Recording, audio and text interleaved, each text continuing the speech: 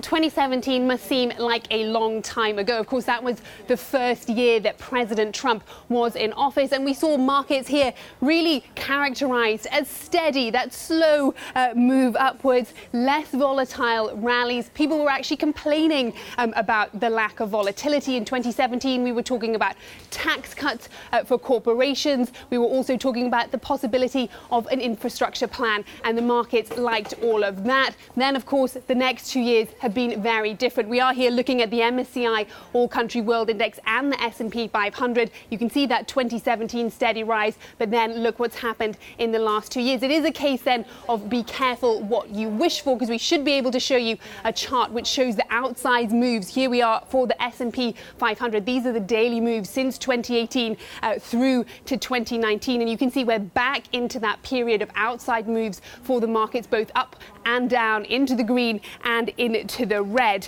And this month perhaps has been the biggest expression of it. I should be able to bring you up here. This is stocks and bonds in the US since that August 1st tweet that we had from President Trump, where he said he was putting tariffs on Chinese goods. We've of course then had a number of tweets back and forth across the course of this month, perhaps changing course or signaling different positions when it comes to trade. And what we have seen then, as John Authors points out in his latest column, is that stocks and bonds have moved in tight correlation with each other, moving up and down in response to all the latest Twitter action from the president's Twitter feed.